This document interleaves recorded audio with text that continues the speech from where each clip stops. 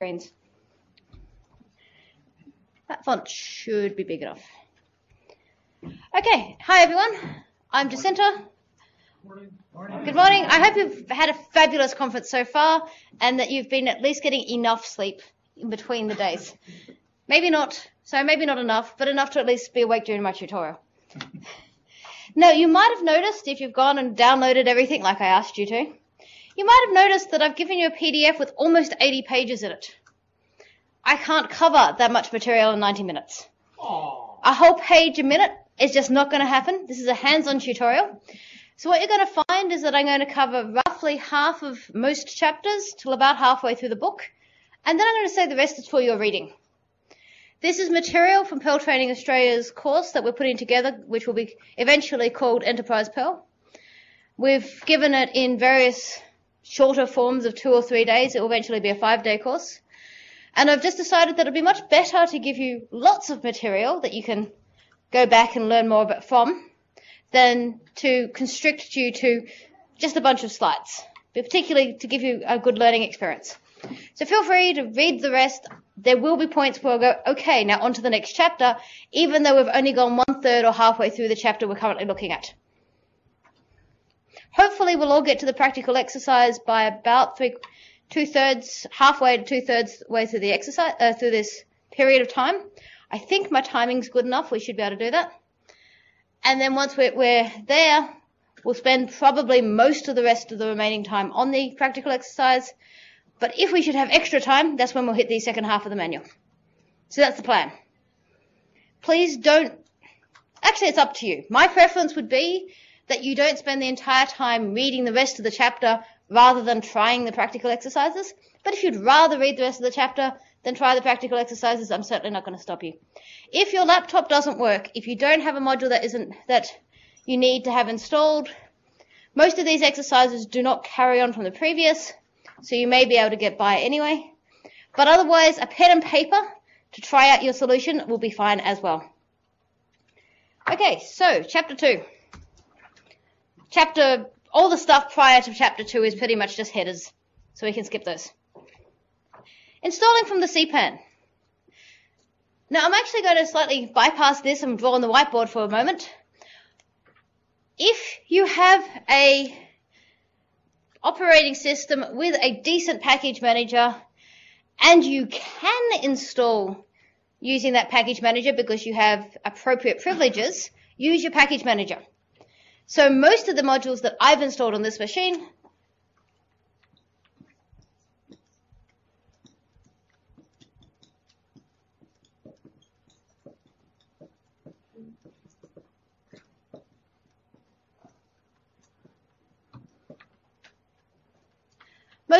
have been installed by doing that. Sudo apt-get install lib whatever minus Perl. I don't need the latest and greatest. If you need the latest and greatest, you probably will need to install from CPAN. But if you can do this, I strongly recommend using your operating system's package system if you can.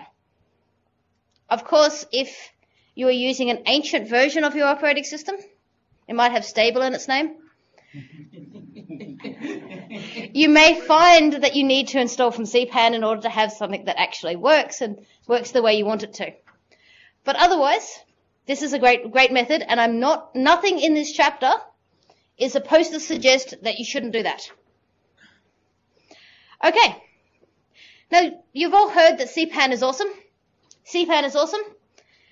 And this is how we could install a bunch of things. Now, a very small aside, Perl brew. Sometimes the version of Perl that you have access to on your machine is not the version of Perl you want to have access to. Now, this might be for a number of reasons. The version of Perl on your machine may be too new. You may be wanting to test your code against an ancient version of Perl that is 11 years old. But you don't want to install an 11-year-old version of Perl onto your system. You just want to have access to it. Well, you don't want to install it system-wide, I mean. Or the more common situation, the version of Perl on your system is too old, and you want to upgrade. There's this wonderful tool called Perl Brew that allows you to do that. If you do not have super user permissions, Perl Brew is very easy to install anyway, and you can read the man page for how to do so. But unfortunately, if you're using Windows, you're out of luck. But you install it, you can create the files in your home directory, and then it will take a while. You can have whichever version of Perl you want, all of them if you need. So you can do lots of testing. So I'm not going to cover actually doing stuff with Perl Brew. This is a, hey, if you haven't heard about it, Perl Brew is awesome. Local lib. Hands up if you've heard about local lib. Okay, since that's not all of you, I have to tell you anyway. Otherwise, I just move on. Local lib. Local lib allows you to say, I want to be able to install my modules locally. So I want to be able to have them in my home directory, my full tree of modules, and use those ones in preference to the ones on the system, which allows you to upgrade your modules without having to upgrade your operating system, which may be outside your control. Again, if you do not have super user access to your machine, installing local lib is still easy. And you can just read the documentation on CPAN for how to do that. Primarily what local lib does is it creates a whole bunch of environment variables for you to export to your environment. And it says, look here for my files. And that's essentially all it does. It actually says, and if you're building files, put them here as well. Local lib works beautifully with Perl Brew. So you can have all of your local libs for all of your different versions of Perl. Because as you may be aware, major version changes in Perl have typically meant recompiling all of your modules. So you can't necessarily try to use, in fact, you almost certainly can't succeed in using a module compiled for 5.6 with a version of Perl 5 that starts with 5.10 or 5.12 or even 5.8. Yes? The line with Perl and local lib at the bottom of the page there. This one? What is the significance of running that and not having anything come back? As in, if you run that and nothing happens? It means you've already got this. It's waiting for the actual program. No? Wait. No, I'm wrong. You should be able to run local lib just like that, and it should give you a bunch of environment variables. Okay. Yeah, which is here's what you would say in your glrc file. Gotcha. If nothing That's what it should do. Yeah. Yeah, mine doesn't. The author of local lib is at this conference. If you can find Matt Trout and ask him, he'll be able to answer that question. I did not even know that it couldn't return stuff. I honestly have no idea why it would not be behaving itself. That is an excellent question. Yeah, I would check something like Perl 5ops as well. Because if you've got Perl 5ops set in your environment, that says, and I'm loading other stuff or I'm doing other things, maybe it's getting confused by that. But that's just a guess. But if you find out, I'd love to know. Okay, so now if you wish to use local lib but not change your environment, or you do not have permission to change your environment, or changing your environment has other consequences, inside your code you can also just say use local lib, and it will settle the environment, make all the changes to your environment at that point. So you say use local lib, and then you say use whatever module I want, and it will check through your local lib module directories first, and then your systems. If you want to see what the environment variables are, that's how you would do it, and as I showed down here, that's what it would return.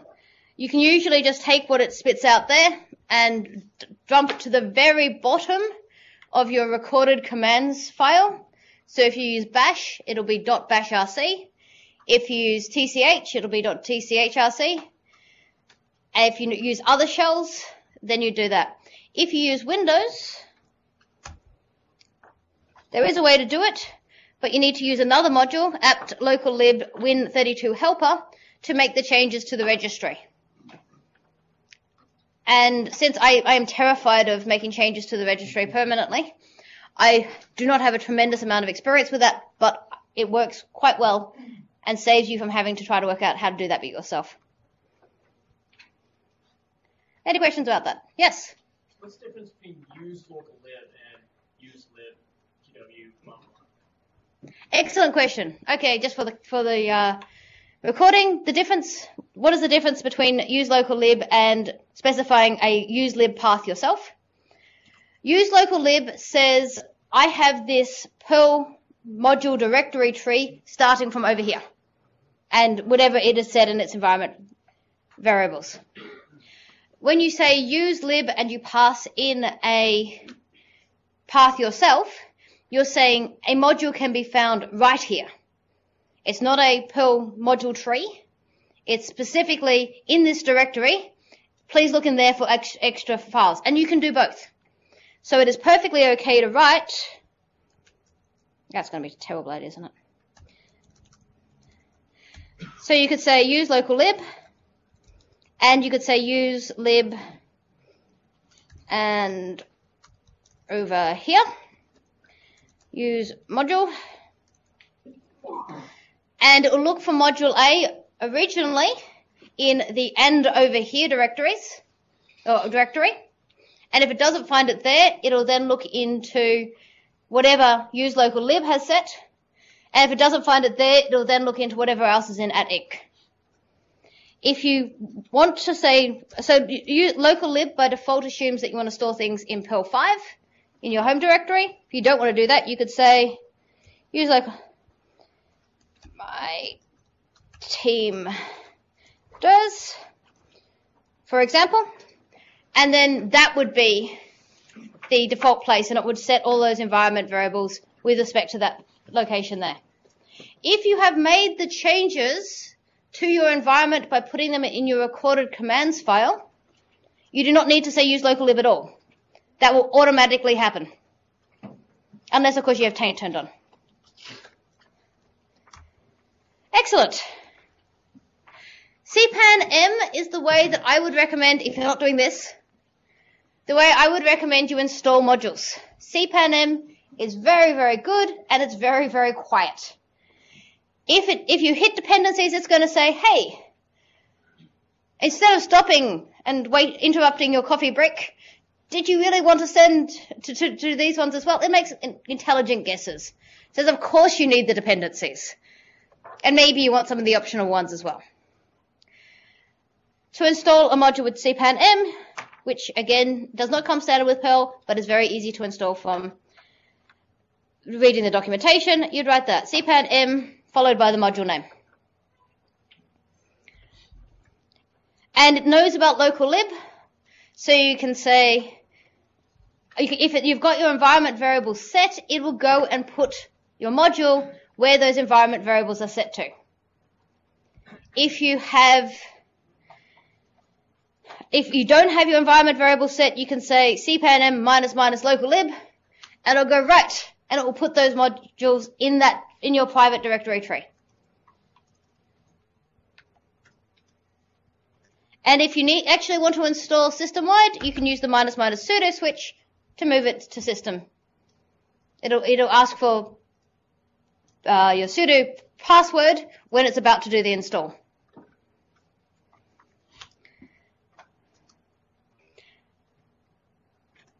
Okay, I'm going to go in the wild hope that you've all got these things installed. I'm going to encourage you, if you've got cpan-m installed, to install IPC System Simple.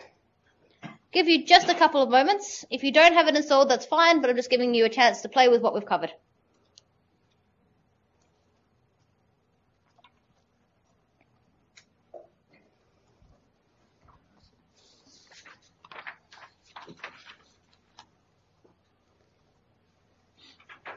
Just give you a couple of minutes and then we'll move on.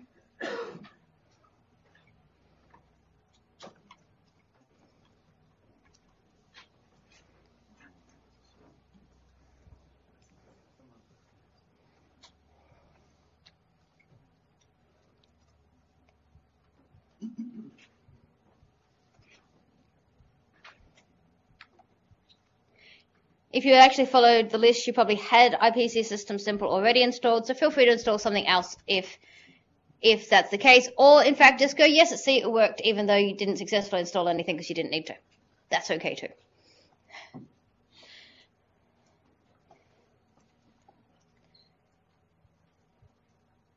Right.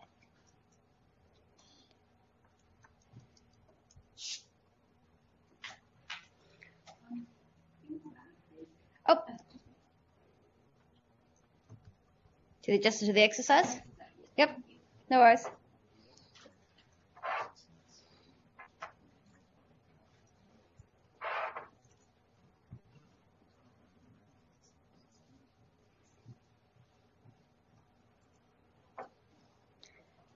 I wonder if they'll splice these bits out of the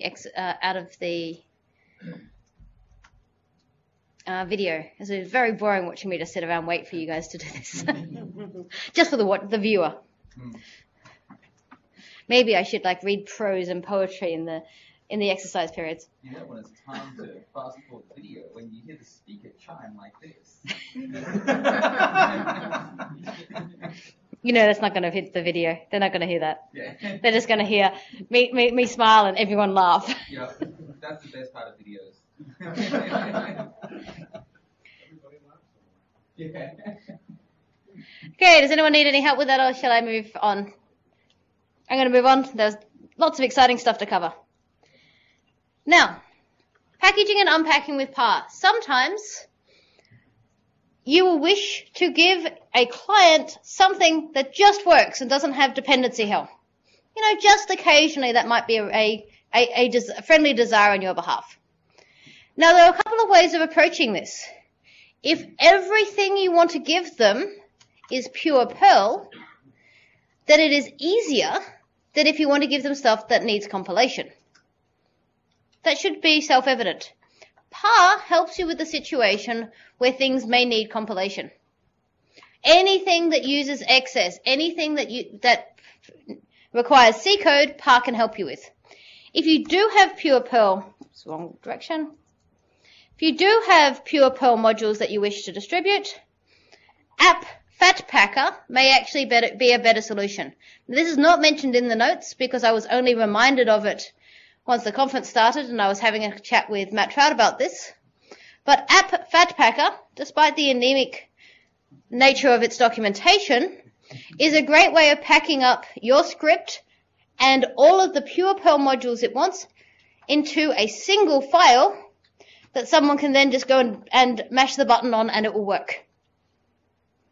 So you may want to write that down as something to consider as an alternative. But App Fat Packer does the very simple situation of I have pure Perl modules and a script and I want to give them to a client and have it just work.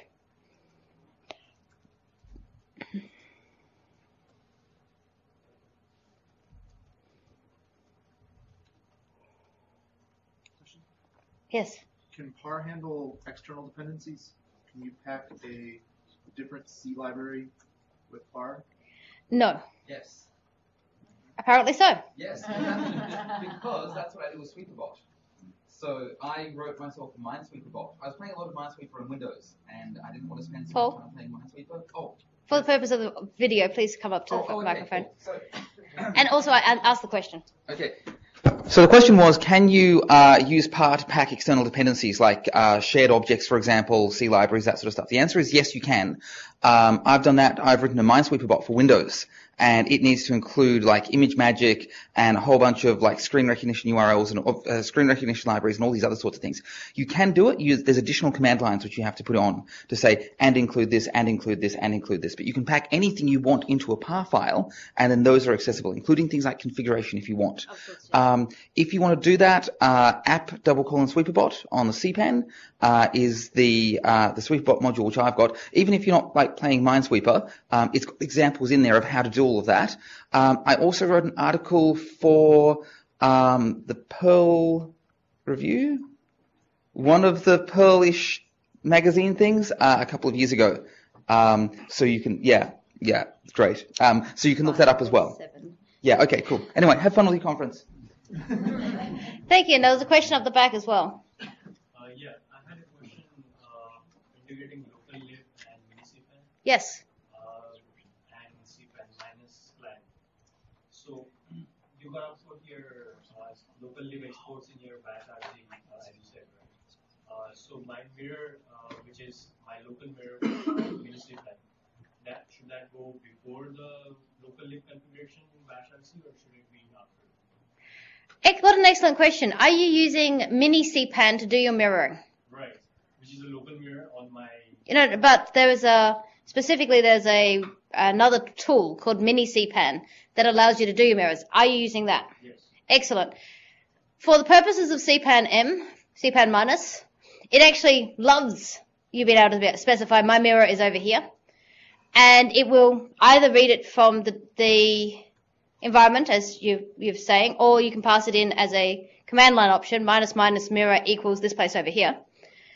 As long as the changes do not conflict, it doesn't matter which order you put them in. I can't remember off the top of my head whether they do. You may actually need to appropriately edit it to make sure that the things get set correctly, but I believe that they should not conflict, so it should be okay either way. Hopefully it wouldn't matter whether you put them first or second. Right, now, back to par. Now, to create a par file, the really, really simple version, you just zip a bunch of stuff together. It just uses zip. But I've already told you what a par file is. Paul sort of covered it. A par file is a Perl archive, like a tape archive for tars and a Java archive for jars. A par file is just a Perl archive. And in this case, as you can see, it's just a bunch of things that have been zipped up together.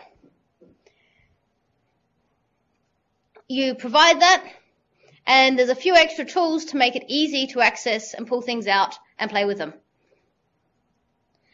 To use them, we say use par, and the user will have to have par installed on their system if they're doing it this way. You say use par, and you pass it in the par file. And par knows about how to access the zip file and all the contents therein. And then you use a module, and Perl will look in at inc for where it should find that module. And if the par file is the last use lib or use local lib kind of statement you have, it'll be the first place it looks in at inc. And so it will look in the par first. And then later it'll look in the rest of at inc if it doesn't find it there. So it's still okay to use your core files.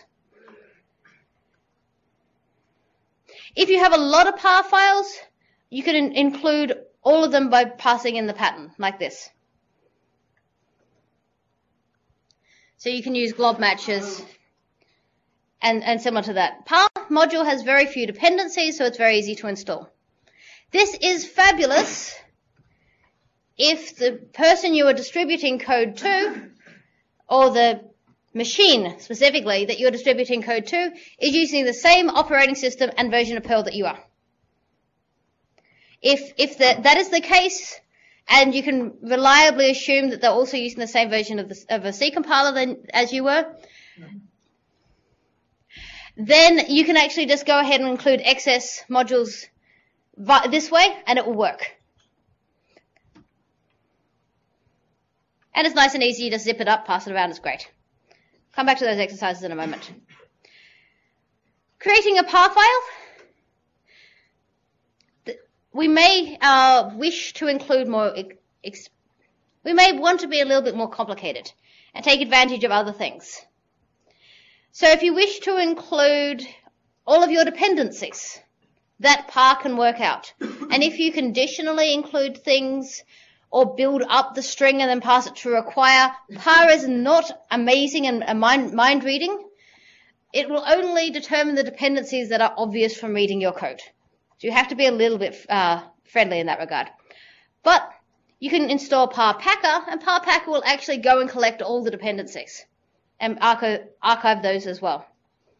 So then you would say pp for par packer, and then pass in the name of the par you want to create and the name of the script you want it to use, and it would build all of those things together.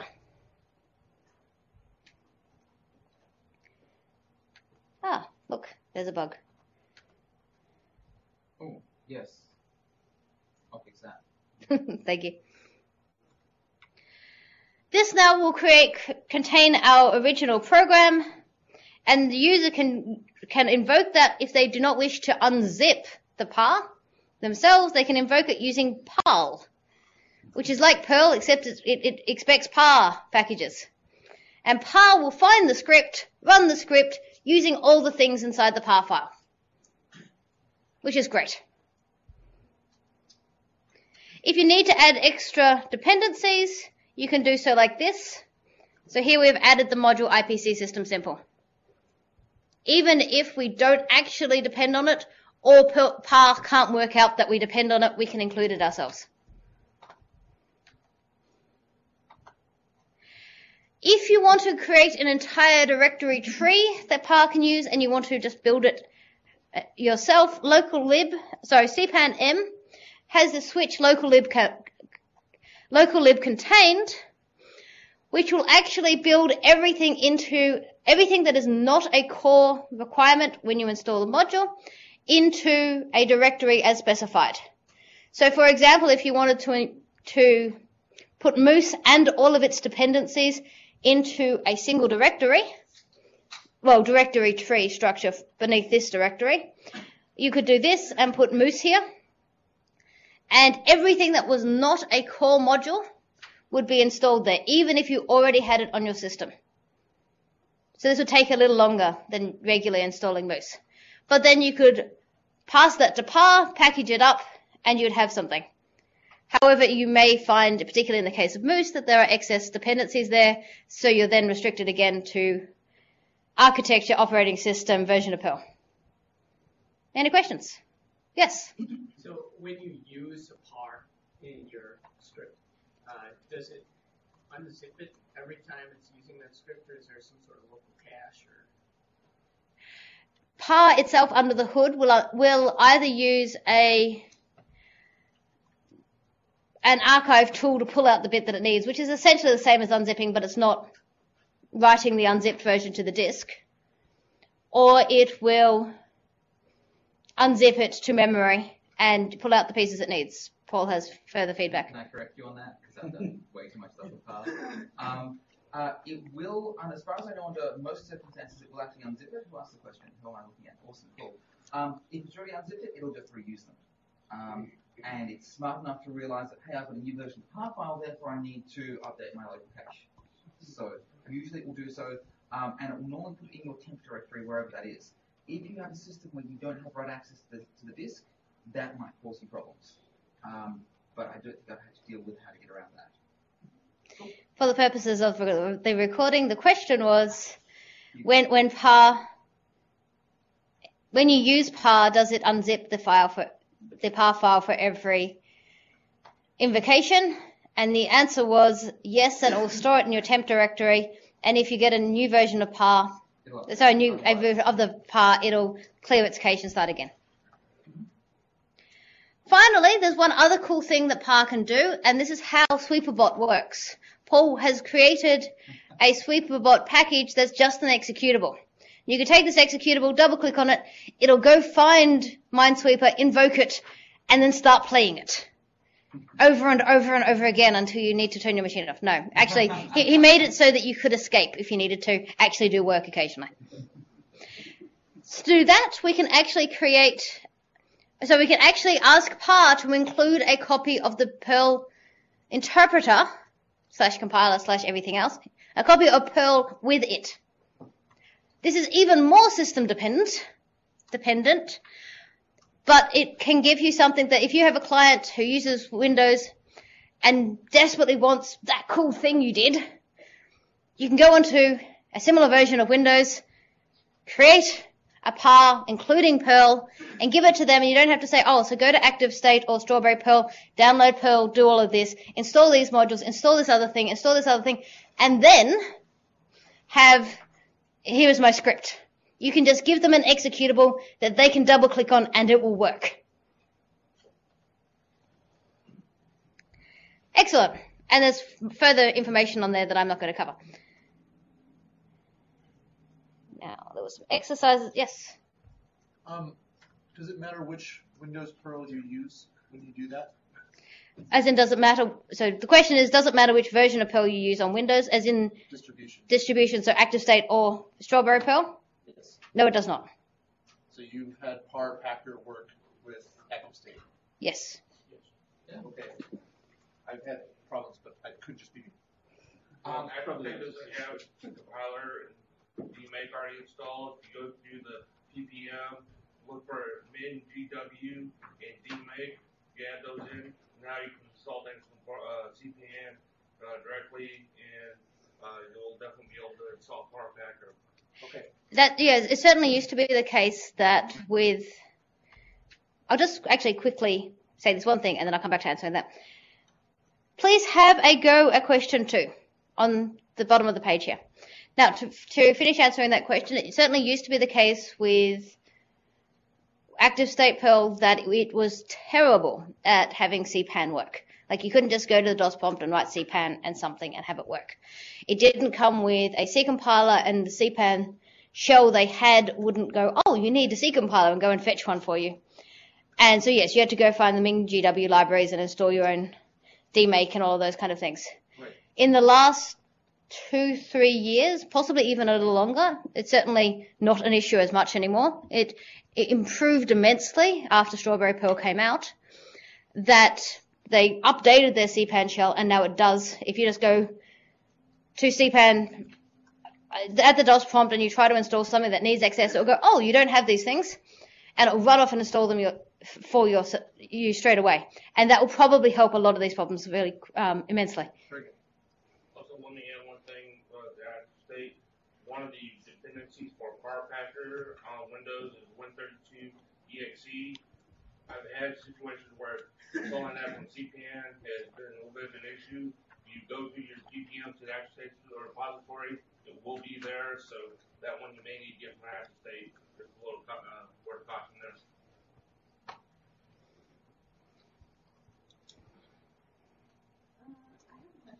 Yes? I installed the PAR, but the command is not. Let me have a look. You might have to install Power Packer as well. Yes.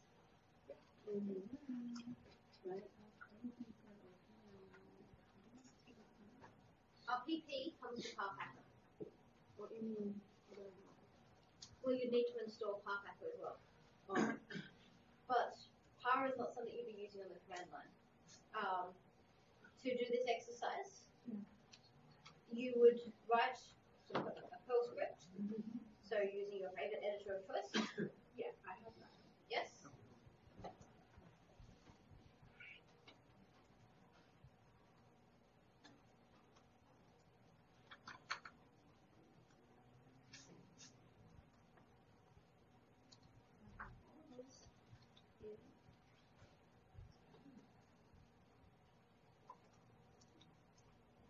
No, but this would not be something you do in the command shell. You need to write in your favorite editor of choice. Gedit, even text, Notepad or TextPad to write a Perl program in. I use Eclipse. Okay, we'll open up Eclipse. Oh.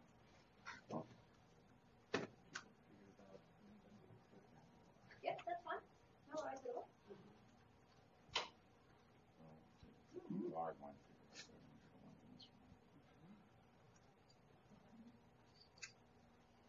Actually, it might be a little faster if we just wanted to have the answers that will show you what we're actually trying to achieve, and then you can run that. So, as you go to the answers,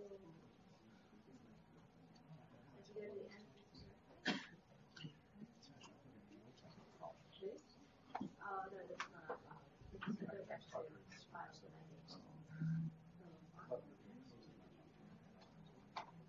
The ones that you downloaded before.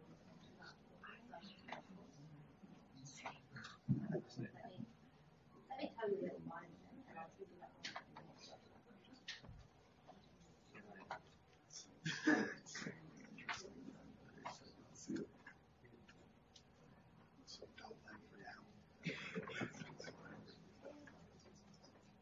Got this. Open this up. Put it wherever you want.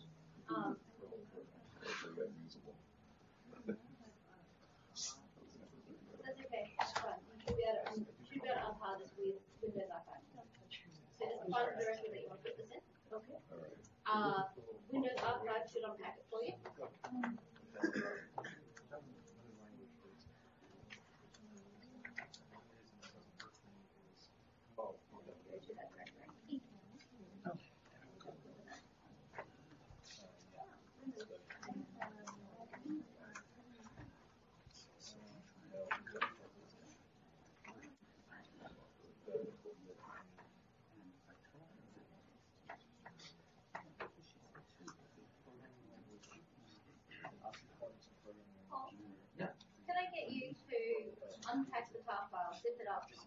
they come over and help. It's lovely when they unzip, they grab a copy and unzip it. Oh, yeah, sure. I just assumed people have Windows Archive, but that may actually be easy. You can get you to handle it. Yeah, I'll give you a second. I'll do the unzip reset now. Yeah. Cool, no problem.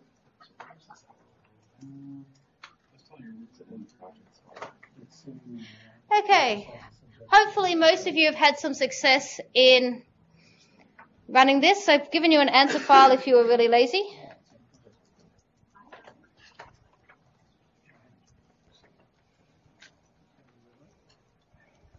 And it should look something like that. Use the name of my par. Use my module. In this case, I'm asking you to get the hello subroutine and call the hello subroutine. So anyone who other than up the front here, anyone who's having difficulty accessing the tar zip that I made available. So everyone else has either succeeded with this, thought it was too boring, still working on it, or is otherwise okay with everything. Brilliant. Yes. Is it possible to change your background to white? It's difficult to see the text on the. No worries. I would love to change my background to white. As soon as I remember how. It might be on the top. Yeah. Really? Right click on the console area instead of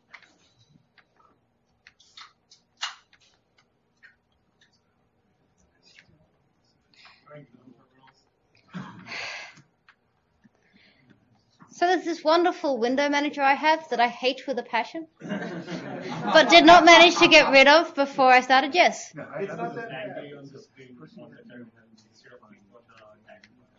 Yeah, she's right. So I do what? Right click on the terminal itself, not on the bar on the top. Yep.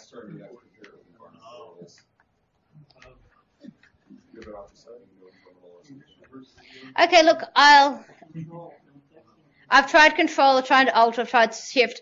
I will do that during the next exercise, but I'll promise to fix that as soon as I can. Very good question. I wish I could quickly just solve that, but it's going to take a moment, clearly. Okay, skipping on to the next chapter, auto-die. As you should all know by now, Paul, are you still? Yep, cool. As you should all know by now, you should never call Perl's built-in things such as open and close and change dir and remove, unlink and all of those things without checking their return values. Because in Perl, by default, most of the built-in functions return false silently when they fail. It's like, yep, I failed, completely failed to do that. Are you checking? Ah, you didn't check. I'll carry on. Paul got kind of sick of this, and in particular, sick of explaining this to our students. So he wrote this. He wrote this module, which he decided was a Klingon style programming in Perl. It is better to die than to return in failure. So typically we would write code like this. Open my file name or die, can't open my file name.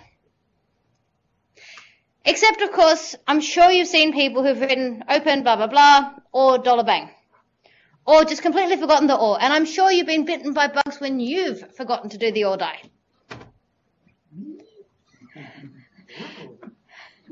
Never.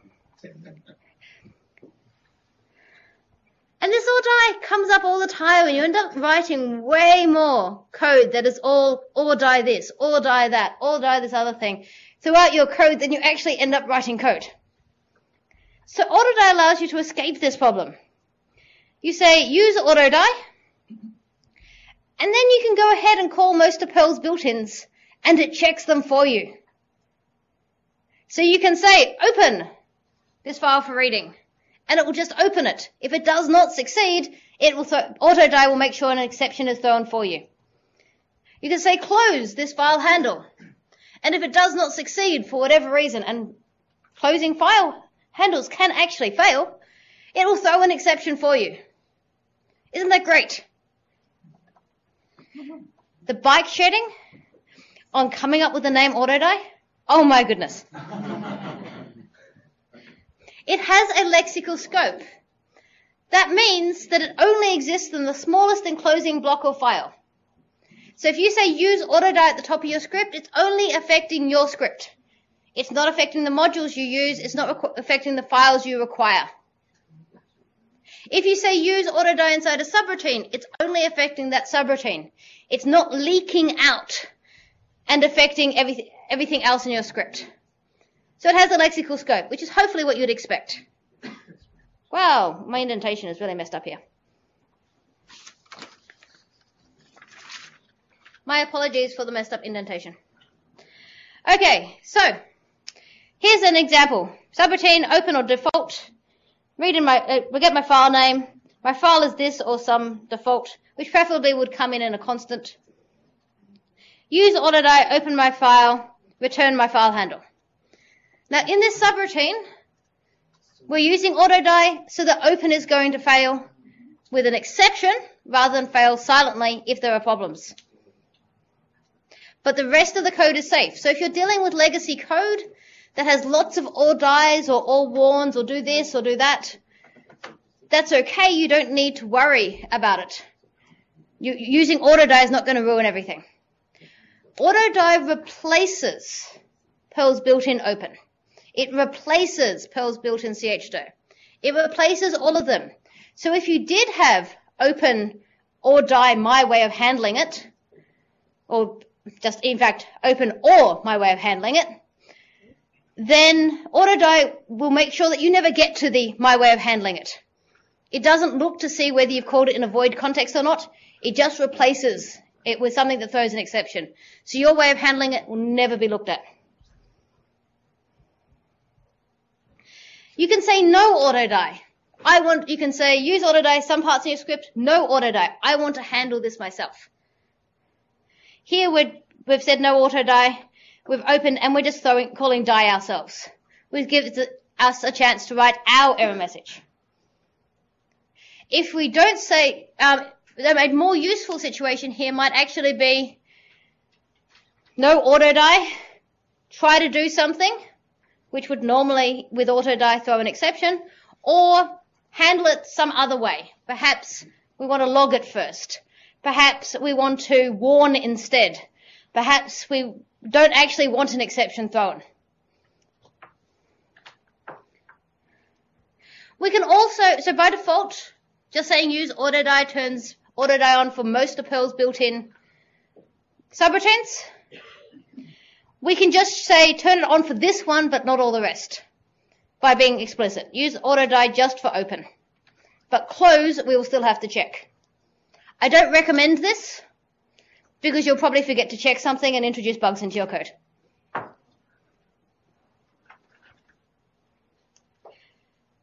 Okay, I'm going to get you to do a quick exercise in case, is there anyone here who has used AutoDie before? Excellent, that's way less than half of you. Right, so for this exercise, write a program that opens a file for reading. Use AutoDie. If you're newish to Perl, you're here because you've just come and learned Perl this week, skip the ask a user for bit and just put in a file name. Open for reading this file that I've hard-coded here.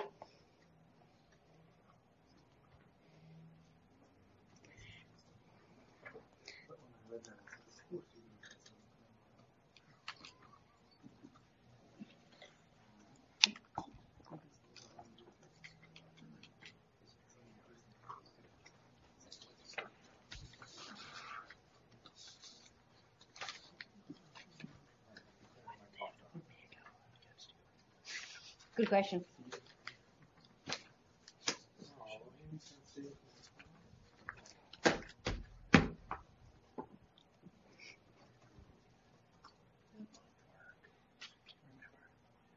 Thanks. So while people are working, I can tell you, our packer has a really brilliant flag, the -x flag, which will actually run it. make sure that it really gets all the dependencies, which most of the time isn't a problem, but is a problem sometimes, particularly if you do a TKF. Yes, that's true. It's a very handy way to. Hooray! Very handy way to make sure that you can get the extra things that you need. That's bold enough. Just need to change my Vimasifana.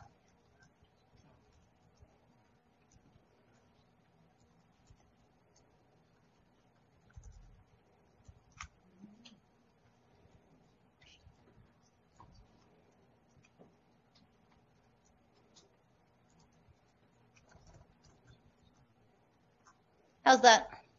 Better? Much.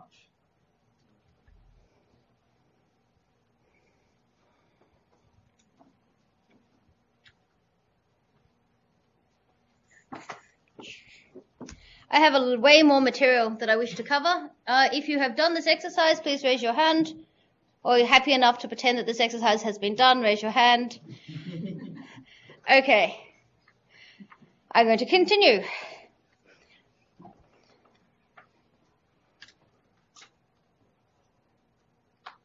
Okay, just a couple of things. Autodi throws an error exception object, which you can inspect. See, that area, that part of the chapter quickly collapses. Try Tiny is a great way in which to use to catch these exceptions. It's an alternative to using block eval. I strongly recommend using Try Tiny because it actually spells try, T-R-Y, which is the way it should be spelled. And there's an example here. Lots of stuff. Moving on to the next chapter. As I said, 80 pages of material. Just can't do it. In a day maybe. Not in 90 minutes. Okay. Building complex expressions. Who here has tried named captures using Perl 510s or better's regular expressions? Wow. Okay. Excellent. Who thinks they're absolutely awesome? Yay! Even if you haven't tried them. Okay, so the really simple stuff. Let's just get that back on track. That will do. Okay, the really simple stuff. Perl 510 introduced named captures. We stole them from a couple of other languages.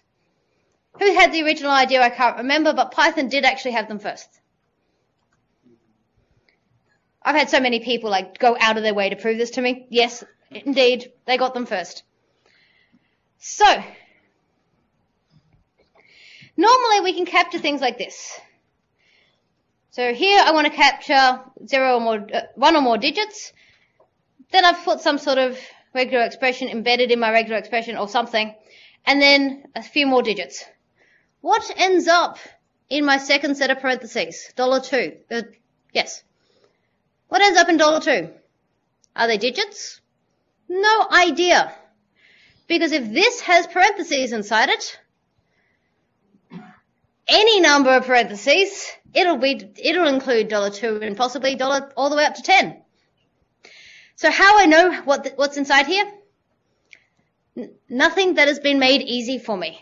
Perhaps the best way for me to get to that would be to iterate over the match variables until I find one that is undefined and then go to the previous one. Maybe. My goodness, it's just hard work. Since 510, we can name our variables, our captures. We use this weird syntax here. Question mark, angle bracket, the name we want to use, close angle bracket. And then we can have our regular expression here, so we've got account and credit. And now it doesn't matter what goes in $1 and $2 and all of those other match variables, because we've got names associated with them. And that's really neat. It allows us to build up regular expressions without fear of messing up which match variable we need. So here's a regular expression that will match someone's title. Very limited set. Mrs., Mr., Ms., Miss, and Doctor. Obviously there are a lot more that we would put in here typically, but we're just going for easy. This matches a name. Now we can use that to build a letter. dear space title something. Maybe a full stop. Yes. Yeah. Space name. So this will match dear Mr. Fenwick with or without a dot after the Mr. And it will capture the Mr. and the Fenwick together. And then we read the variable out of the hash called plus, because this is Perl and we have to have variable names like that. So dollar plus curly brackets title, that gives us the value that went into title. Dollar plus name gives us the value that went into name.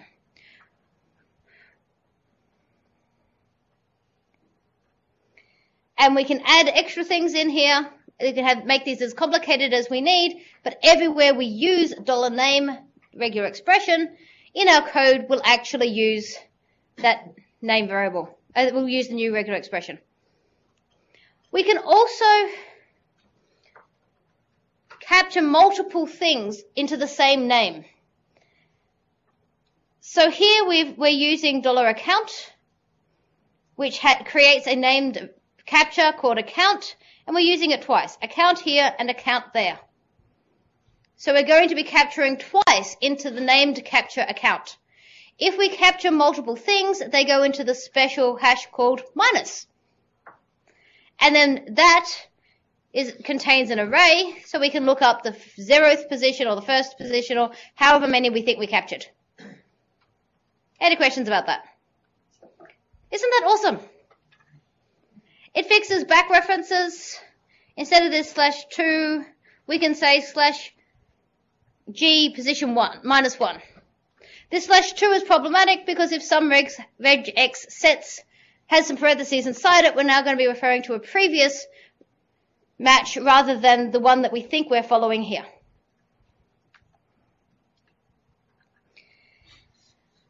/g allows us to say that reference over there. We can say /g1, /g2, or we could say the last one. We can use negative indices. So that's kind of neat. Also solves the problems of, is this actually an octal number versus is this actually a back reference? And then we get grammars. And grammars are almost completely awesome. And a little bit frustrating. So we can create a grammar, and what this does is it says, actually, we're going to create a whole bunch of named things that might refer to themselves. We're going to create this description of what our data might look like, and then we're going to work through it. So here's a grammar. We start that with open parentheses, and we use, a question mark, and then we use open parentheses rather than angle brackets. So this is and we say define. So we're defining a grammar here. And we're describing what an expression looks like. An expression, in this case, we're talking about a mathematical expression, something that you would use in maths and algebra. So x equals 5, or 5 minus 1 equals 4. But it would not be valid to say x equals, with nothing on the right-hand side, or 1 plus 2 plus 3 plus. So they would be examples of things that will not match. And I'm not going to show you how this actually all maps together, because that's all covered step by step in here, and you're going to come back and read it. But ultimately, we can check that x equals 3 works, and this regular expression will return true. Unfortunately, it won't return. Okay, so the term was this, and your op terms were that, and your identifiers were this. This is why it's only almost completely awesome. So, Damien Conway got really annoyed by this and created a module that hooks in deeply, deeply into how these regular expressions works and collects that information for you. And it's called regex grammars. So if you just want to say, does this look like this thing, the standard ones are great. If you need to say, does it look like this thing and what are its component parts, regex grammars is great. Regex grammars also does the entire kitchen sink and the house and the renovation and everything. But the really simple version just allows you to pull these things apart. And I had to go simple because I just could not keep wrapping my mind around all the rest of how it worked. And unfortunately my indentation has been messed up again. But anyway, if this was all nicely indented over a little bit more, but at least it's all in the same line. This is the same regular expression as I showed above with regex grammar's syntax, which is slightly different because you have to say, this is a rule, these are rules, these are all rules. And then it gives you something like this. Ooh. It puts it in this great variable name. It's called the hash called /. And then, of course, if you print it to load it up, you go like, which I think is great. But you can pull it apart and you can find out all of your component parts, which is great. So, use named catches. They are awesome. Hang on.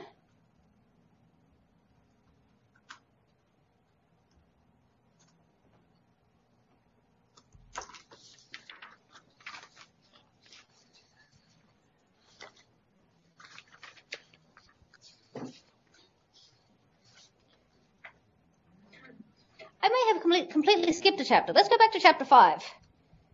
I don't quite know how I did that, but clearly I just skipped over too many pages before. Autobox. Who here has heard of Autobox? A few of you. Autobox allows us to have everything become a first-class object. So typically in Perl, we only have really basic objects, which are the ones we create with Moose or the ones we create as hash-based or something else-based objects that we did ourselves by creating constructors and doing all of that magic, which hopefully you never have to do in your lifetimes. Autobox says, actually, no, everything's an object. So a string, a literal string, that's now an object. A number, that's now an object. A scalar, that's an object. Array, that's an object. And once everything's an object, you can give them methods. Now, Autobox itself assumes that you want to generate the methods all by yourself all of the time. But we realized that, well, someone else, who wasn't me, realized that that was actually probably not what you wanted. And they created a tool that gives you a whole bunch of Perl built-ins as common object methods that you can have for free, which I'll show you in a moment. So here's another example of why everything being an object is kind of cool. If you have a list of objects, you can say for each of my objects, if my object can serialize, then call that method on that object. And this works beautifully if you have a bunch of objects. So for example, if you had 3 or 4 different types of objects and you've collected them all into a list. These are all of my musics. And some of them are OGG file objects, and some of them are MP3 file objects, and some of them are WAV file objects. If I can call serialize on them, call serialize on them. That's what this code does. This code explodes and dies horribly if one of these things in add objects is actually a string. Because you can't call the universal method can on a string. Because it's just a string. Well, in this case, a scalar containing a string. But you can't call it because it doesn't have the ability to treat that as if it's a reference. If you just say use Autobox before this code, it works. Although that's a very simplistic use of Autobox, and you're bringing in all of the Autobox magic just for that value. But it does work. Autobox call gives you the awesome stuff. And this really is neat. And I'm delighted to see that Raphael intends to bring this in as a core module, even while he throws out as many core modules out of Perl as possible. So you may have written code like this in the past. We have to read it from the outside in. So we're splitting on spaces our string. And then we're reversing all of those words we got. And then we're joining all of those words we got with spaces. And then we're saying it. So this takes a string, splits it up into component words, reverses the words, just the words, and then joins them together with spaces. So if you had, I have a dog, you're going to get dog A have I. That's what it's going to do. Now, you probably haven't written exactly that code unless you've been to one of my training courses. With the Autobox call, We don't have to read it inside out anymore. We can say, take our string, split it on white space, reverse it, join it, say it. That's neat, right? In fact, because OrderBox core does a little neatness, where it says, if you are going to say something as a scalar, then of course, sorry,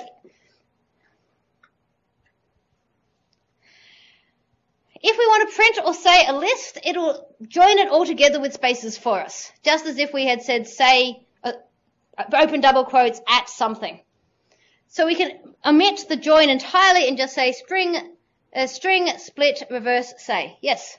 Does it use dollar double quote or dollar comma, or does it just always assume space? It always assumes space, because dollar double quote and dollar comma are best not mentioned.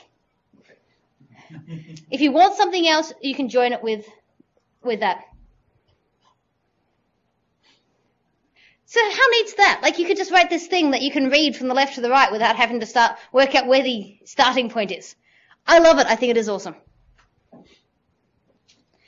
Now, a common gotcha with the reverse function comes when people do this. I have a string, I want to reverse it, and then I want to say out the result. This is a context bug. Hands up if you know what I'm talking about. Okay. Reverse does this great thing. In a list context, reverses the order of the arguments it's given. So if you give it apple, banana, cherry, it returns you cherry, banana, apple. If you give it apple, banana, it gives you banana, apple. In a list context, it reverses the order of the arguments you've given it. You give it just apple, it's just going to give you back apple. Because apple, banana became banana, apple, apple on its own, reversed with itself, it's apple. Say and print provide a list context, because they can take a list of things. So when we do this, we're saying reverse, and here's one argument. That's that apple. So it gives you back that argument, and it doesn't seem to do anything at all. But it does it really fast. In a scalar context, reverse takes whatever it's given and reverses that as if it were a single string. If there's more than one argument, it joins them all together first, and then reverses that as if it were a string. So 1, 2, 3, 4 would become 4, 3, 2, 1. And so that's why we have to do this to get that to work. But in OrderBox, if it looks like we're dealing with a scalar because, hey, you know, there's a dollar sign outside here, it always calls on scalar context. So we can just say string goes to reverse goes to say. And we don't have to worry about this whole context thing, which is great. It also adds a bunch of extra stuff. So instead of just the stuff from Perlfunk, it adds other things. Like for numbers, there is number, is positive, is negative, is integer, is decimal, and probably a few others. So you can say, if this value is a number. That's neat, right? There are extra things for strings, title case, center, and left and right trim, and a few others. So you can say, take the string and do this thing to it. Center it in this much space. And then with arrays, you get things like the sum and the mean and the variance and the set variance and the minimum and the maximum and the count. They've all been added for you as well. Some of them have been stolen from list util, some of them have been written on your behalf. And of course you can string those together as well. If you've got 2 and down 2, 1 goes to 2, 5, will give you the list, will be a generator for the list of 1 to 5. Or 10 down to 0 will generate the list 10 to 0. So you can actually say 1 goes to 2, 5 goes to reverse, goes to something else, goes to something else. Of course you'd use down to, but you could string these things together without ever actually having to create an array that has these things in it and then do that work to it. So many fewer extra variables just hanging around the place. Might be a bit too much magic for some people. That's okay. You don't have to do this. And it also handles references. If you have an array reference, you can reverse that as if it were an array. And you can say that as if it were an array. And you will get the behavior you want rather than what you would get if you were doing this in regular Perl 5 stuff without order box. Any questions about that? Awesome. Here's an exercise. Now, a lot of this stuff is based on the assumption that you're all relatively competent Perl programmers that can just go ahead and do this. If this seems too hard, just do little bits of it and play around with order box, because that's all I want you to do. The playing around with order box is way more important than actually doing what this exercise says. But if this exercise looks like something that is really easy for you to do, please have a go. Implement the basic guessing game. I have a number between 1 and 100. Can you guess what it is? I'll give you a hint. Don't change the guess between loops through this program. Otherwise, people will never be able to guess it. It's like, is it 5? No, but I have a new number. Now can you guess what it is? Is it 10? Nope, but I have a new number now. What is it? Not going to help them very much.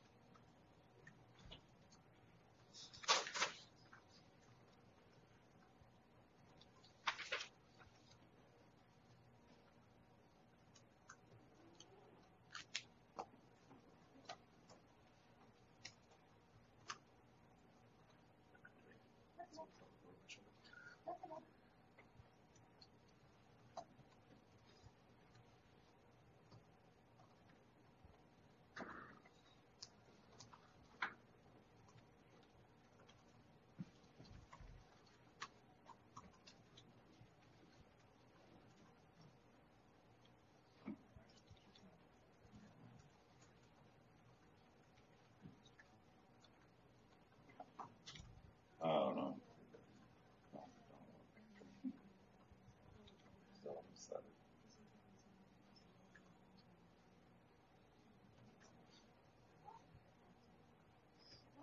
I'm guessing games. Okay.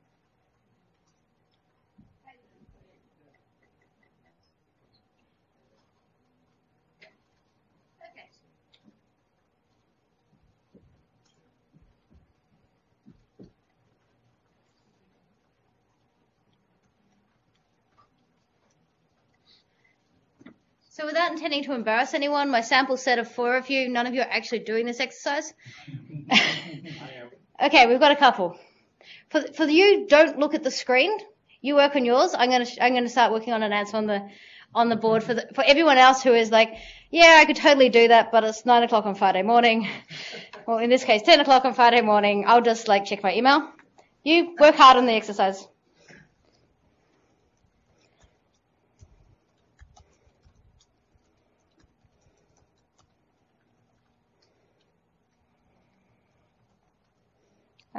Secret.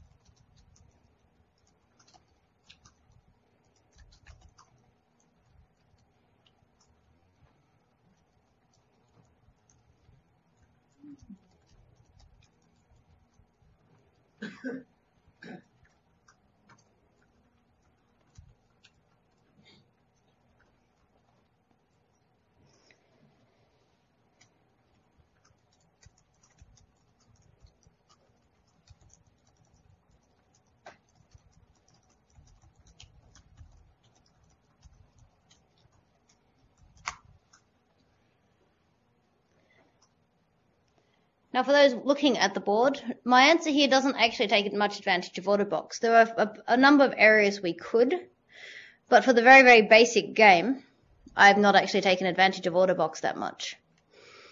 So, absolutely things we could do. We could, for example, take my secret and treat it much more like all of those things as objects rather than the functional style I've gone with there. But this is the basic game, and I'm sure you've all seen something much like it before. I am taking advantage here. I'm being lazy and gone. I don't even need to work out what a number looks like because OrderBox gives it to me. Because I haven't actually said use OrderBox, so that would be a bad idea.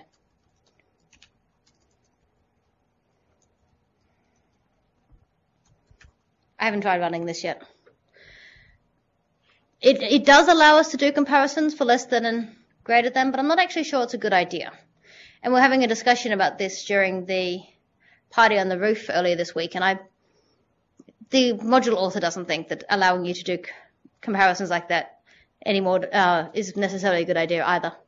But you could do it, so you could probably do, and I may get the syntax wrong here, but I believe it would look like, unless guess goes to M for maths greater than MGT 0 goes to MLE 100.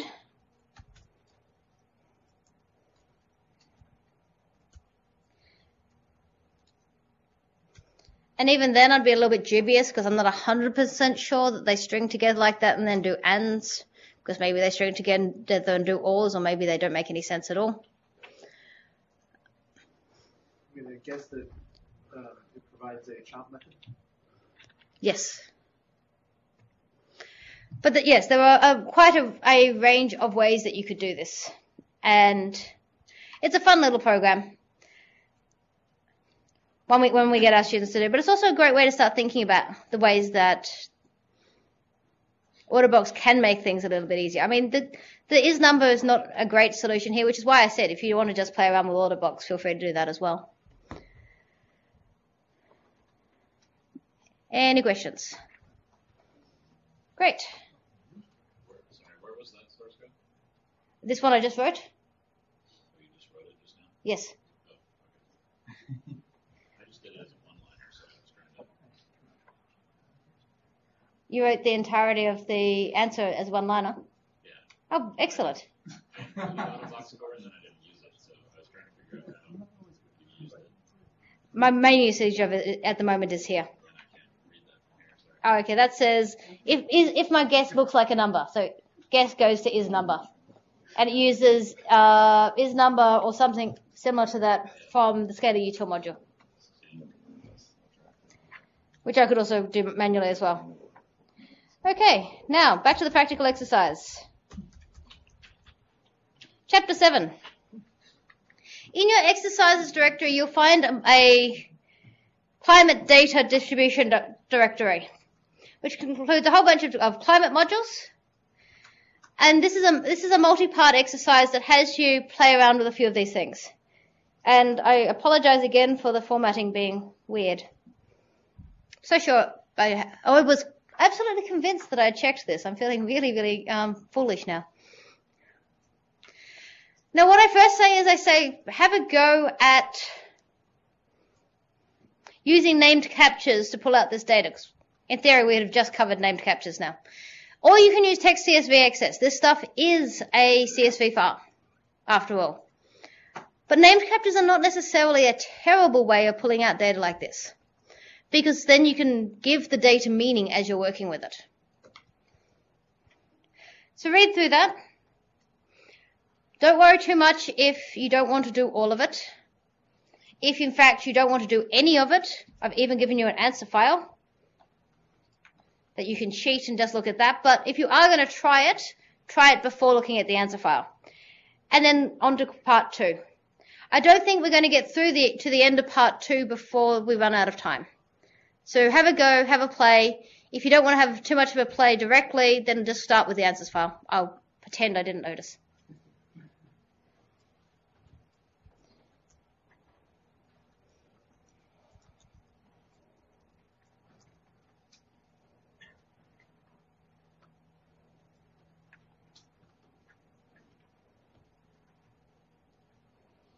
$10, $50, 30 minutes. Should be okay.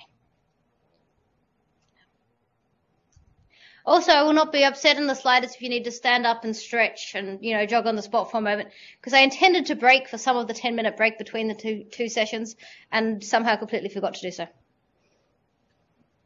It's not quite the same as completely forgetting to have a tea break for my students, which does occasionally happen as well. In the States now, you have to explain what tea is. I think either way I work out. Well, it's coming back. It's sort of trendy right now. Tea is trendy. That's awesome.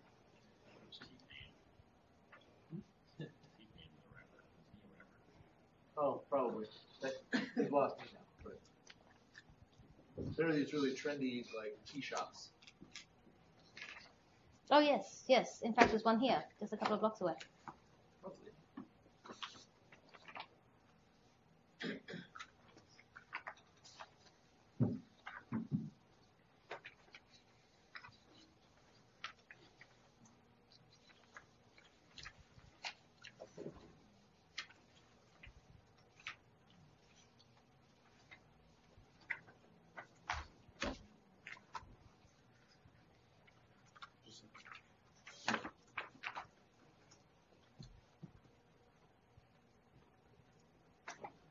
So I'm stuck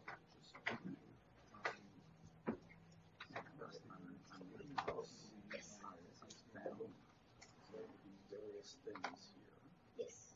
But it says You're a liar. You're a liar. Create a program which creates a climate month project. Now, if I'm not mistaken, we already have a climate month module. Yes. So If you I'm read the not documentation of that, First line is very but if you read the documentation of that, most obvious choice to there's place. sort of model. If they started a stack overflow post with that, they would immediately start downloading it. Income trolls. So to create a month object, you do that. You can also use Okay. So you can just cut and paste that into your code, and that will give you a starting point. Okay. That's what it is. Thank you. You'll also need to, there's the data file that the first thing, you'll need to read in the lines to so that you know what year, month, day, and mean temperature. But that will give you a kind of month object. You lost me there. So, So this is how we create a month object. okay. The exercise says,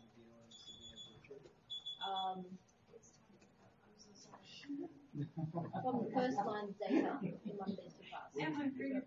Wake up. So you open up one of these files, you find that It's on the, CSV go to file the top. with one top header that description one at the you very need to bottom. ignore, and then a bunch of data, lots of them. And ideally in your program, you would open that file, throw away the first line, The URL read that in the leads second to the line, archive. parse it, making your starting point here, Uh-huh.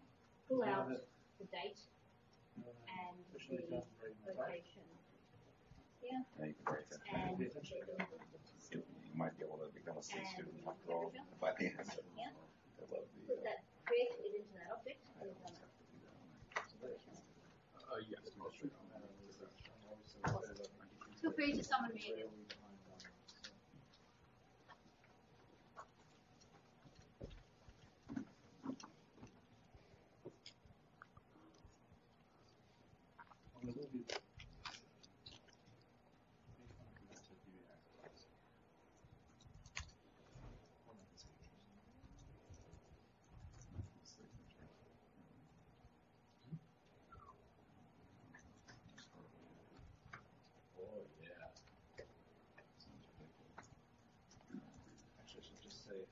that. But, come on.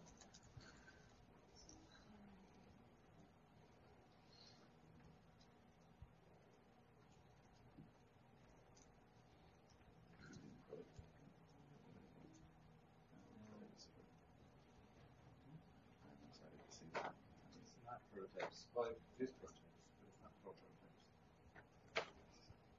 You've seen development there and all that? Yeah, it's all the source published without any of the rest.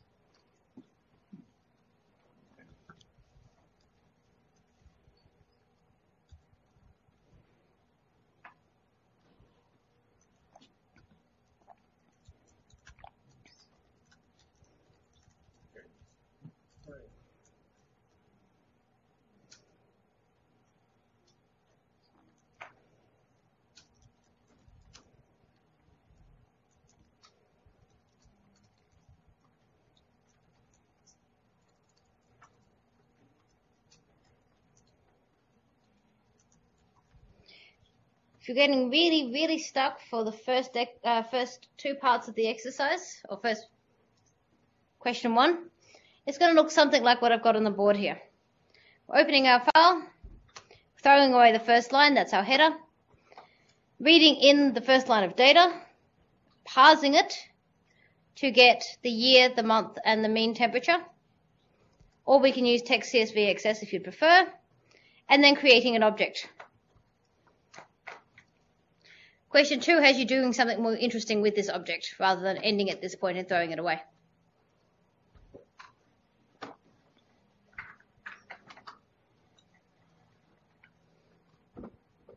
I will give you a little while to play with this before I move on to other things, just in case you do want to. Or we could move on to other things. Actually, I can take a poll.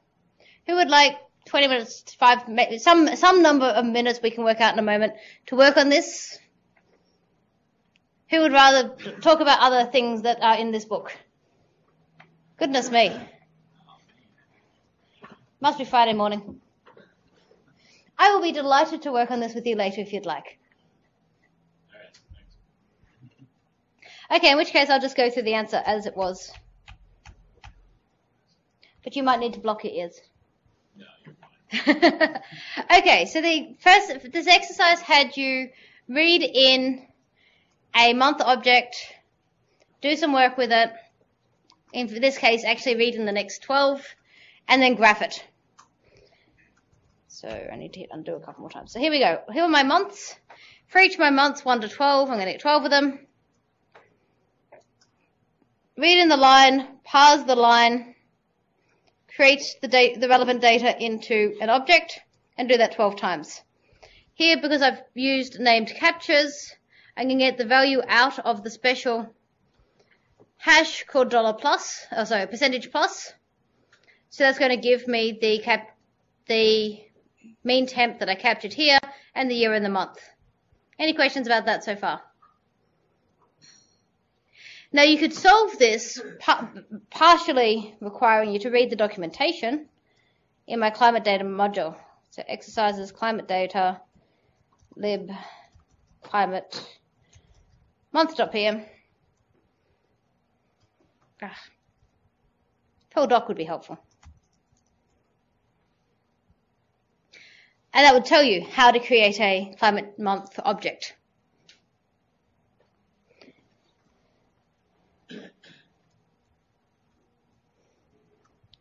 The next part of the exercise says, now that you've created 12 of these things, graph them. And it says that climate graph exists to make this easier for you. So here we're creating a climate graph object, giving it a title. This is actually wrong. We're only doing it for 1 year. And then we're giving it a file name, labels. In this case, because we're actually, the data does not start in January. It starts in May. I'm giving it the labels from 5 to 4, covering the month that this data actually applies to. And then we pass it in the values. And we can find out how to use that, again, by reading the documentation. So as you can see, create the graph object, plot it, and we can give it as many groups of values as we want. That'll give us multiple lines on our data, on our graph.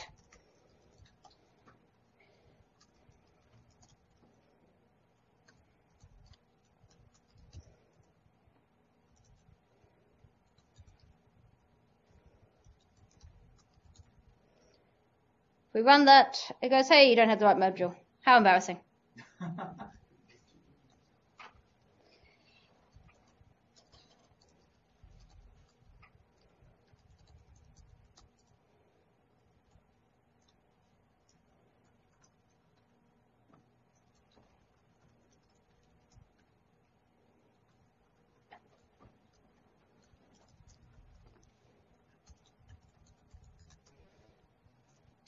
Clearly, I did not try to run that while I was testing everything.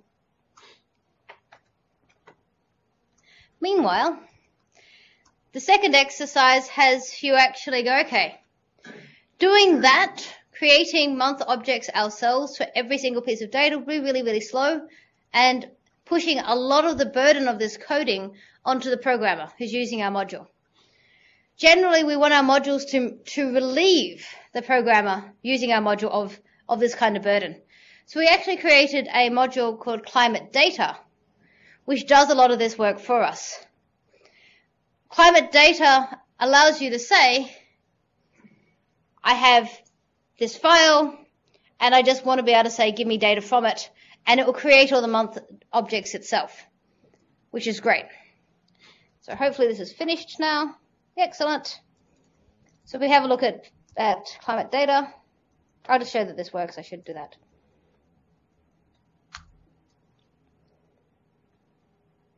Should have a file, and if I look at fair multi-line, although actually there's only one line in this one. Look, climate data. It's awesome. Yep. Okay, so if we have a look at the documentation for climate data, it shows us that the work it need not be so hard. Oh. Doc, climate data. Lib, climate data. And it says, okay, so we create a new data object. We give it the file that we want to deal with for the mean information. We give it the location. And then we say, get month mean, and we give it a year and a month. What it does is it actually opens that file and makes and goes through that file until we get the month and the mean for that we've passed in. If the month and the year, I should say, the month and the year that we've passed in precedes the file, it returns an undefined value. If the month and the mean is later than the file, like sometime in the future, it's going to return an undefined value. Once we have got the first one, it assumes that all of our accesses are actually going to be forward into the future. It does not assume you're ever going to want to go back in time after you've created a data, or you've got one of these things. Because the typical usage would be to say, give me all of the temperatures from start of this year to the end of that year. Not, I want this one, and then I want that one, and then that one. It's not actually optimized. In fact, it does not work for random access. Whether or not you view that as a bug depends on how you're using it. But that is not its purpose. So, if we have a look at the answers for this one.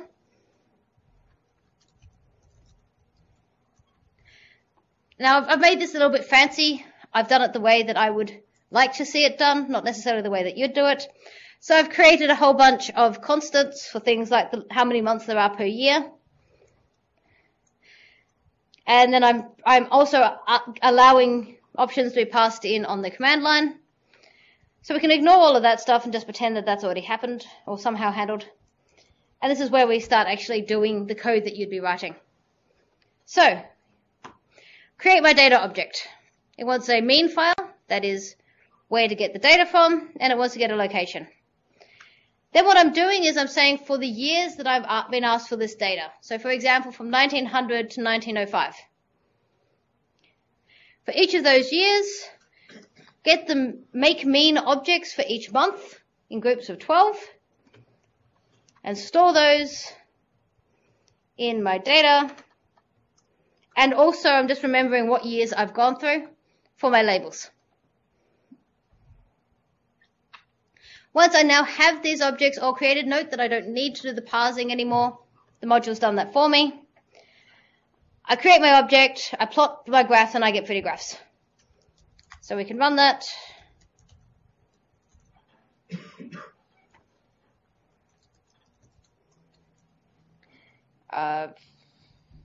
It's probably got decent enough defaults. And what we find is that it's really, really slow. Because the next exercise in this section is, my goodness, that is slow. What can we do to make it faster? And if we want, we can say mean graph. And that's all the data that I just plotted. Isn't it pretty? You can do all sorts of actual analysis of this data and look at outliers and all those kind of things. But we're not doing that today. So, that was slow. That was slower than it needed to be. Which brings us neatly into the next chapter. Develop NYT Prof. Who's heard of Develop NYT Prof? All of you. Who's used Develop NYT Prof? Fewer of you. And probably a few people not paying attention. Okay. Develop NYT Prof allows us to do wonderful, wonderful work in determining why our code is running at the speed it's running. Let's jump to the... I'm sure you know why you want a profile. Hey, the code is running too slow. To actually do the profiling, it's really easy. It's just this command here. Assuming you've got the module installed. So let's do that.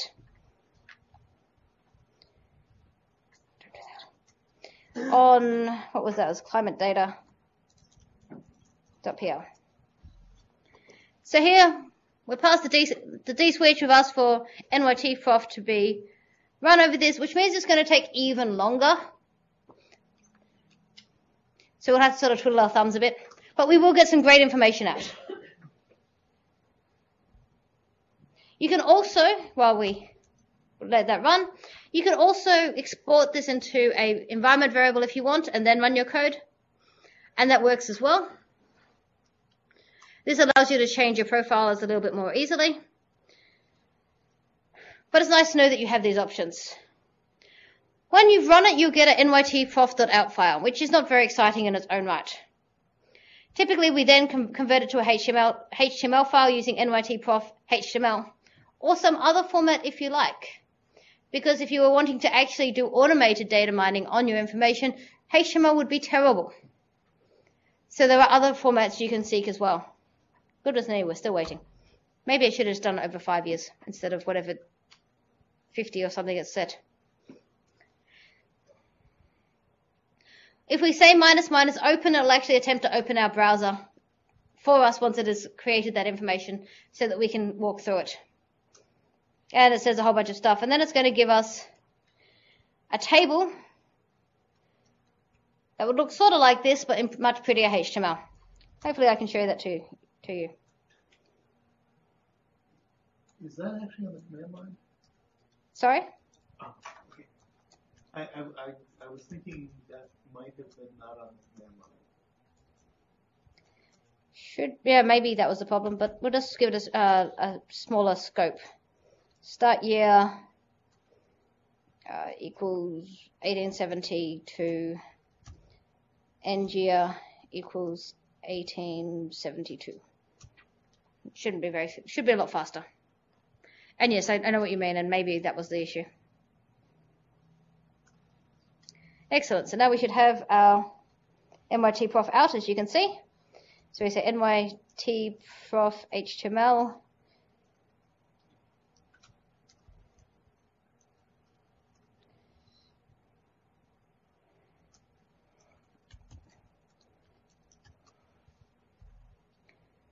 And it will just run through and do some processing. It's got a lot of output generation to do here.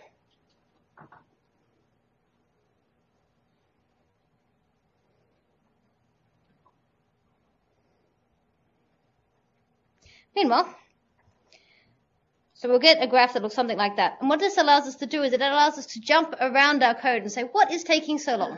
Which bit here is being ridiculously slow? And it does so incredibly effectively. So this should be only just a moment longer.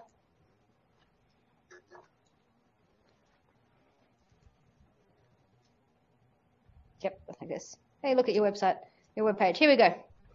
So, this is what it says. It says the top 15 subroutines that I called were these ones. Fatal, make fatal. I'm not using fatal, like directly. I probably don't have much control over fatal's make fatal subroutine, so we'll skip that one and move down. Params validate, also something I'm not using directly and don't have a lot of control about. Date time locale, not sure, keep going down. Date time compare, params validate. Climate data, that's something I use. Although not what I expected to see. Let's go have a look at what that is.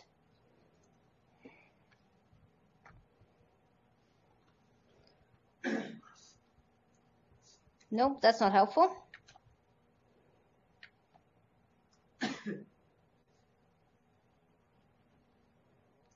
We may need to look at the further ones.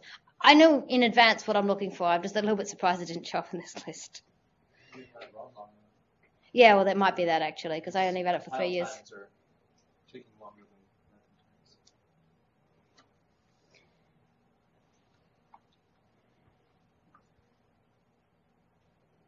Now it's pulling up all 4,000 subroutines. If we go down here, we will find something that we control. And what we're looking for is actually getLine.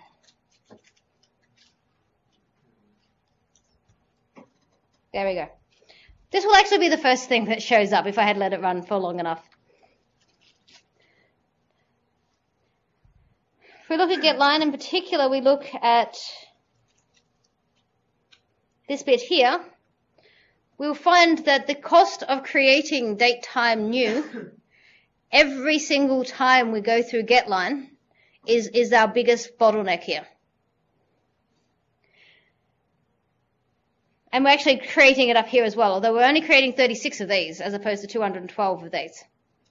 So what's happening is we're creating a datetime object just so, if we look at the code, just so that we can compare and see if this is the date that we want to be looking at right now. Creating datetime objects is expensive. Here I created a couple of hundred of them. If I was creating a couple of thousand of them, this would have just shown up as a massive time sink straight away. Fortunately, this is actually easy to fix. If we go back to our code,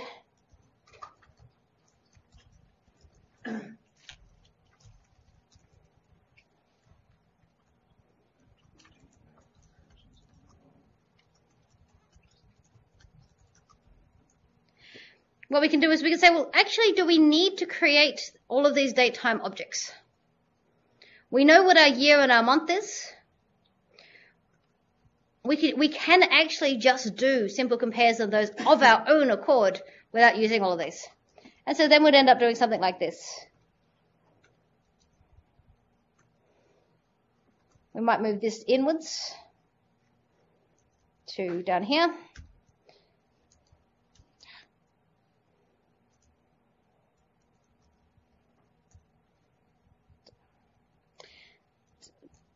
Issues of creating code on two different machines. Or we could then say something, for example, next if $year is less than,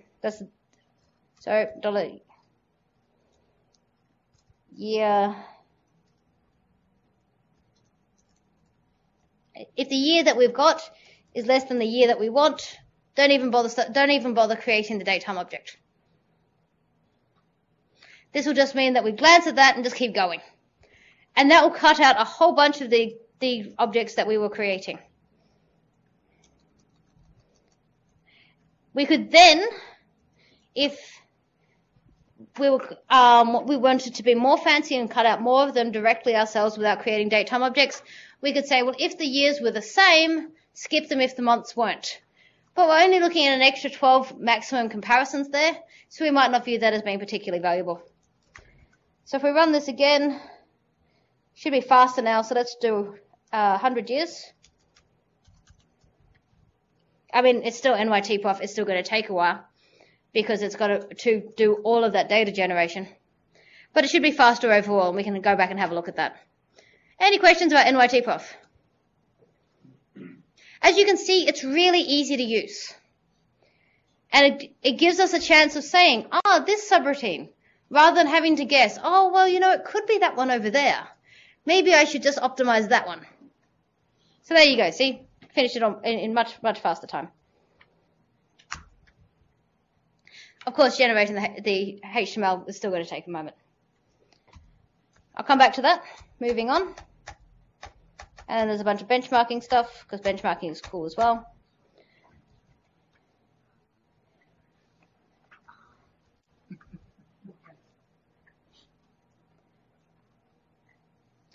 This in the benchmarking section, I've provided a comparison of whether it is faster to use grep to find something in a list versus to create a hash that contains all the things that you're looking for and then using exists. Also, all the things that are in the list, put those in a hash and then do a comparison.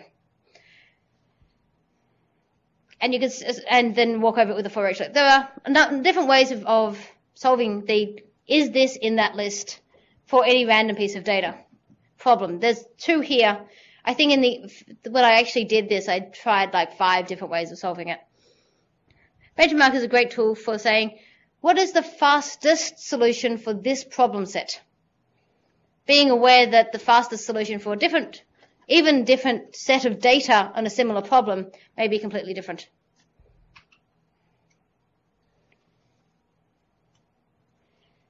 Okay. I got a couple of minutes left. Would you like questions or a very, very super quick view of Perl Critic? Perl Critic? Questions? Okay, super quick review of Perl Critic. Perl Critic is a great way of saying, oi, you've made a coding error, not as a bug necessarily, but as you have not done this right. And if you're one of very few Perl programmers in your organization, or even one of the only Perl programmers in your organization, or you just don't want to bother your colleague to review your code every 5 minutes, Perl Critic is a great way of fixing those things first. So that then you can say, okay, I think the code is as good as I can write it. Perl Critic's happy with my code. Will you review it? Perl Critic's never going to say, that's a crazy algorithm. You should be using quicksort rather than bubble sort. Perl Critic's never going to be able to answer that question for you. But you should know, hopefully, that bubble sort is not the way to go. Perl Critic is instead going to tell you things like, you're not using strict. You're not using warnings. You shouldn't use that module. You should use this other one. And all those kind of things. And it's really, really easy to use. So you say Perl Critic, and then you give it the code. So let's run it over my climate data.pl that I wrote, that I showed you off before. It's going to have a few complaints. Not maybe on the first level, but it will have a few complaints. So there. On the very, very gentle level, which is the default, it's like, yeah, you're fine. You're using strict and warnings and nothing's going terribly wrong. There are 5 levels of harshness that Perl Critic provides. And I have those up here.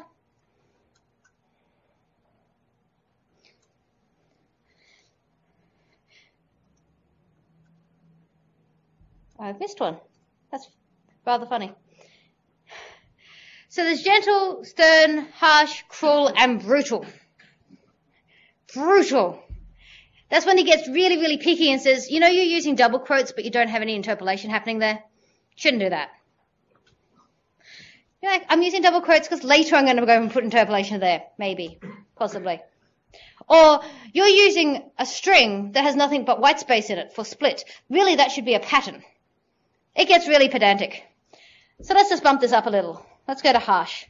In my opinion, if your code is passing harsh without any issues, or you don't care about the issues it's complaining about, then it's okay. So here it's complaining about the constant pragma. If you had a look, I was use constant up here. No, it says you shouldn't use the constant pragma. You should use read-only, it would prefer. Read-only is okay.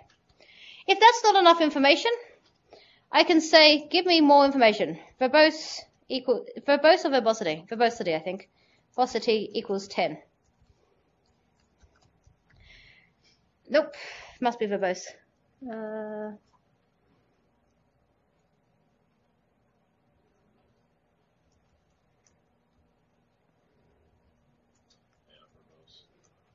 Something else that uses verbosity. And then, for every violation, unfortunately, even for the same violation again and again, it'll actually give me extra information. So here I can see which policy I'm violating, and I can see what it would recommend I do instead. So instead of saying use constant foobar, it wants me to say use read only, and then read only my $foobar equals this. This has the advantage of it's a lexical constant that I can specify whether it's a scalar or an array or a hash. Doesn't show that here, but I can actually do that. And a few other things. There's a lot of advantages to the constant pragma, including, of course, if it is a scalar, you can embed it inside a string. You don't have to come out of the string and then make it the block style constant and so on, which is nice. But it is a little extra work, and use constant is the really lazy way of doing it, and I have been lazy in this code. If we want to see what it will do on brutal,